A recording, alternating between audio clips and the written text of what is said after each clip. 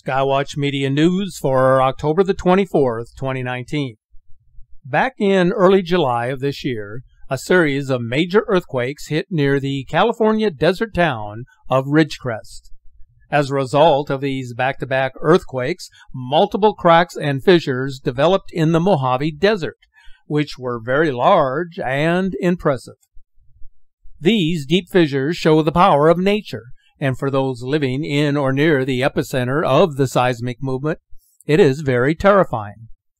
It's a worrisome sign that demonstrates the power of these July quakes, having been felt all the way from LA to Las Vegas.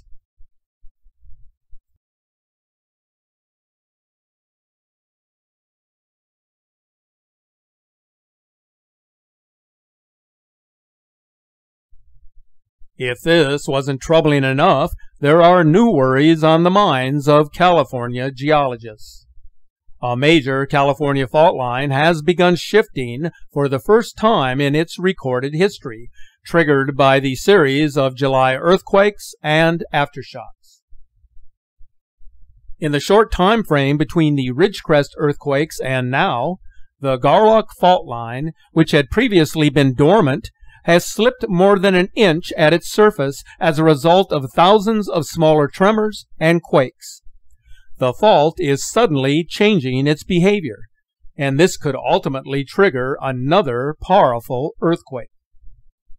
The most disturbing aspect of what's happening in California's Mojave Desert is the notion that scientists have no idea what all of this distressing news means in terms of the region's earthquake preparations. Seismologists who pieced together a before and after portrait of the Ridgecrest seismic event by means of satellite radar images discovered that these quakes were far more complex than the models of previous large seismic events. It appears that the domino-like sequence of fissures surrounding the events has placed a considerable strain on the Garlock fault. The Ridgecrest quakes had accomplished something that all other earthquake models deemed to be unlikely. These events were able to break faults at right angles to one another, permanently jolting a huge block of earth to shift northwest, while the other side of the fault shifted to the southeast. The animated slides presented by the California Geological Survey are very unsettling, and they paint a clear picture of the power represented by the Ridgecrest earthquakes. It shows long scars 30 miles in length on the surface of the Mojave Desert that moved within just moments of the July 5th earthquake. The images show the scale and the permanency of the movement that was many feet in some places. Most startling are the images that show how the ground on one side of the fault moved between 3 and 13 feet from the other end of the fault. Without a doubt, these portrayals of power show the severity of the desert floor shattering during the summer of 2019. So why are the recent seismic events so troubling for scientists and so worrisome for residents of Southern California and the Mojave Desert?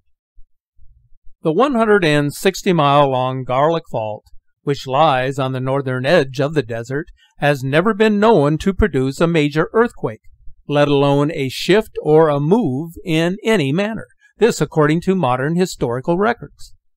But now the fault, which is capable of producing a magnitude 8 or higher earthquake, is on the move, and it is creating a bulge that is viewable from space. The creeping of the fault as a result of the Ridgecrest earthquakes, which are the strongest events to hit Southern California in more than 2 decades, has now destabilized the Mojave Desert region between California's greatest mountain range, the Sierra Nevadas, and its lowest point, which is Death Valley. This is significant because it puts to rest the one obvious earthquake myth that some people persistently use. that quakes similar to the Ridgecrest tremors are actually good because they make major quakes in the future less likely. In reality, the exact opposite is true. The numbers of tremors of different magnitudes almost always follow a simple progression. In mathematical terms, it will take a series of smaller magnitude quakes to produce a single major quake. Therefore, if there is a significant strain in the energy to be released, it will happen with the larger quakes. This was the case with the 7.1 Ridgecrest earthquake that took place on July the 5th.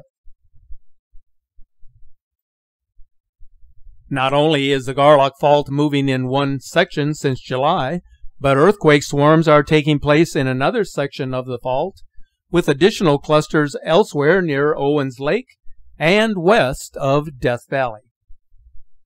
If the destabilization of this region should result in a major earthquake at some future date, it would affect a broad and significant region of California, including the San Fernando Valley and Bakersfield, where some of our nation's most productive agricultural and oil regions are located.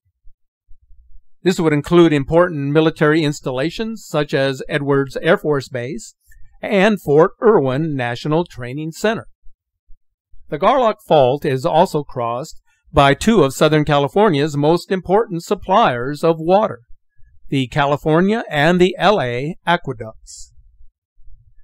A major quake on the Garlock Fault could eventually destabilize the San Andreas, which could lead to the worst shaking that Southern California has felt since the year 1857, sending destructive tremors throughout LA and well beyond. Aerial high-resolution imagery has shown that the portion of the Garlock Fault that has begun to shift is about 20 miles long. The northern end of the fault is moving west-northwest, whereas the other end is moving east-southeast.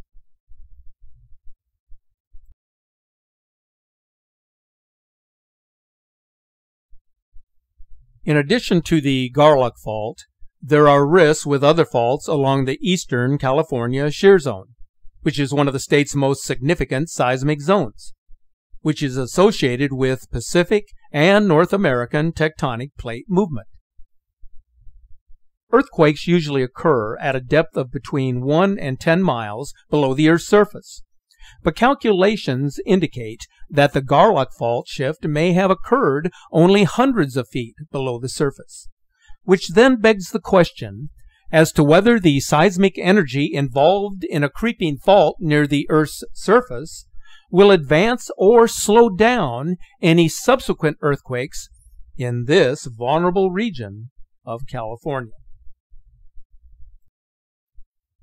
For those of you who may live in the Pacific Northwest or have friends and family residing in this part of the country, here is something that you should be aware of. It seems as though seismologists are becoming increasingly concerned about the lack of earthquake tracking technology offshore. Now, for all of the talk in recent years of the potential for a destructive earthquake hitting western Washington state and Oregon at virtually any time, it seems that officials are not as fully prepared as they would want you to believe. This is why scientists are submitting a proposal to add new hazard monitoring sensors below the ocean floor. A catastrophic earthquake of magnitude 8 or 9 is bound to happen, so it's imperative that sensors are placed in strategic fault locations so that signals can be registered in advance of a major earthquake. The giant fault line located offshore is under-monitored, and therefore scientists would like to acquire at least several new monitors off the coast of Oregon.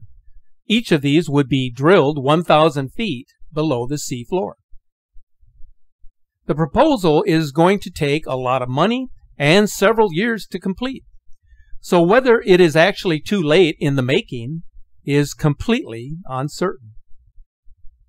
Irrespective of the timing, Having an early warning system in place when the big Cascadia event begins will hopefully provide the early warning that will be required in the event of a potential tsunami along the Pacific coastline.